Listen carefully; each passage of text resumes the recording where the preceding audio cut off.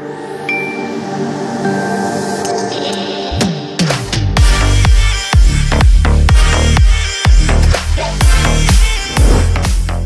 to Career Talks with Sree. My name is Sreevidhya Santhosh and I provide unbiased guidance when it comes to higher education, premium institutes, entrance examinations, etc. You're watching Career Guidance Q&A Part 19, wherein I answer your queries. Let's get on to the question.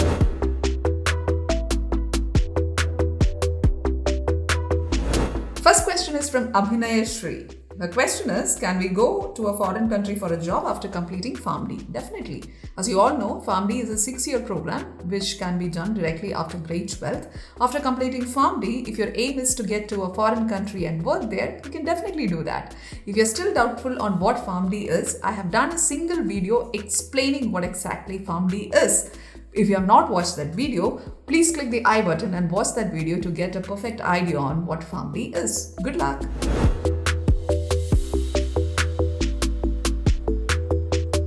The question is from Risna. There is also another question which is from Manasa Padmavati. Both are asking about anesthesia program. Risna's question is specifically about nurse anesthetist and Manasa Padmavati is asking about BSc anesthesia program. I want both of you to understand that these are two different programs. I've combined both these questions so that it belongs to the same genre. That's it. So BSc anesthesia is something that you can do directly after your grade 12. Once you complete your BSc anesthesia program, you will not be able to do any other nursing related works because you have completely concentrated on anesthesia related program. Wherein, if you are planning to become a nurse anesthetist, there is no particular course in India which says, okay, like you can do a nurse anesthesia program after 12th. No, it does not work like that.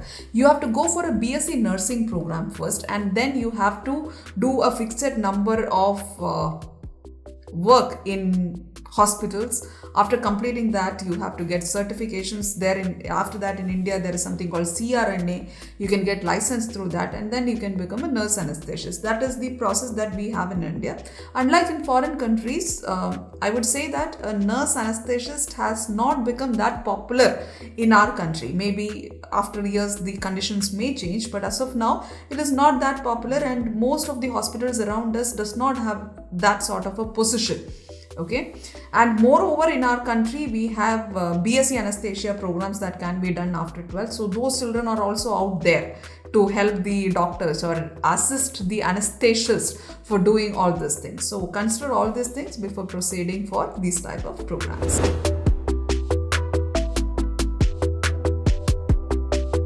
Question is from Al Shafnaz. I'm studying plus 2 commerce. How to study for NDA exam? Which book I should learn? Can you explain? So Al Shafnaz, regarding NDA exam, again, like I've done a video regarding the NDA exam, wherein like I've explained in detail about the syllabus and other things. If you have not watched that video yet, please do watch that video. But to give you a gist about it, let me tell you that there is mathematics, there is general knowledge, which includes a lot of things like current affairs and the history and economics and things like that.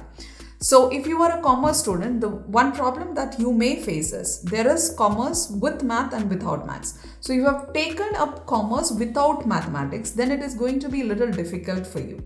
In the syllabus, it clearly says that it is mathematics up till grade 10. But let me tell you that if you go through the question paper, you will understand that it's not mathematics up till grade 10. It's a little more complicated. So if you have not studied math in grade 11 and 12, you are going to find it difficult when it comes to the examination. So if you have taken up commerce and not have taken math as an optional subject in commerce stream, what I would suggest is to go for a math coaching right away, or else you will find it difficult. Now, if you have taken up mathematics, fine. You can even do the coaching from home. It is not mandatory that you have to go for an NDA coaching for cracking the exam. There are a lot of books available in the market. You can go to any bookstore, ask for NDA exam books. There are different books of this size that you can find in the market. I'm not going to name any publishers because there are a lot of books in the market. Okay, just go find one and start your coaching.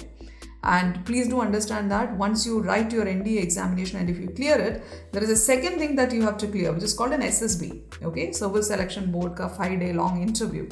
And there are even books in the market which gives you explanation of what SSB is. So while doing the NDA coaching or while you prepare for the NDA examination, also have an idea, at least have an idea about what SSB is. Some children, they do start the preparation for SSB only after completing their NDA thing. So it's only SSB comes only if they clear NDA, right? So they do it only then. But I would say SSB is not something like an entrance examination wherein you can go for a coaching and completely do that. So better have an idea of what it is, and because it all depends on how you groom yourself. Okay, so start your preparations for that too.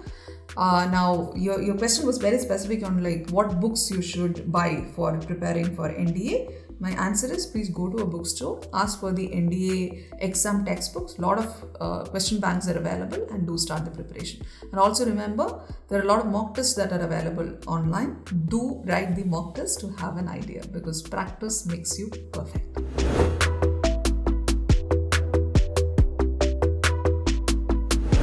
The question is from Gopika Sunil. Gopika is asking about Iit Jam, okay, and she's a BSc Math student. And her question is, what should be the preparation strategy for Iit Jam, and when should she start the preparation? I'm so glad that like you've come to know about Iit Jam. Don't take me wrong.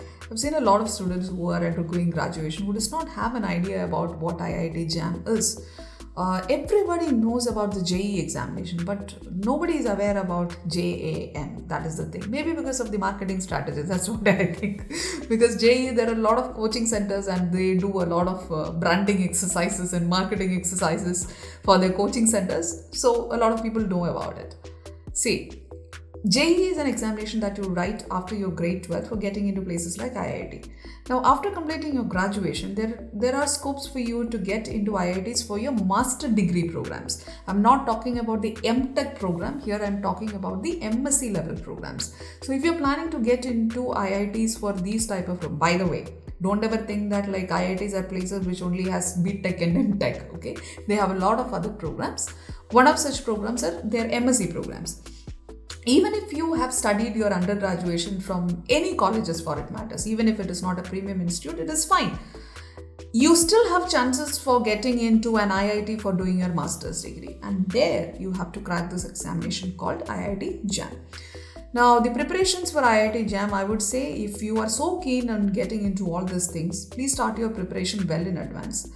At least from the second year of your undergraduation, you should start your preparation, because the first thing about this is to understand the exam pattern and syllabus of the examination. Unlike JEE, wherein we can clearly say everybody has to write physics, chemistry, mathematics for writing a JEE examination. If it is paper 1, I cannot say the same way for a JAM examination. For each of the subjects that you're planning to get into, the syllabus is gonna differ, okay? So I'll do a separate video on what Iit Jam is and what are the different syllabus that are included in different papers and things like that. So as of now, since it is a Q&A session wherein I don't have much of time for explaining each and every question, let me tell you that you have to understand that the syllabus is different for each of these things. So better understand the pattern and syllabus by searching in the internet, and then start your preparation. You won't find much of coaching centers, but still there are coaching centers. If you're planning to go and study in a coaching center, please proceed that way. Or else you can always start your own preparation. But here again, I want to tell you that you have to try working on mock question papers, because practice is what that is going to help you to crack all these type of things. Good luck.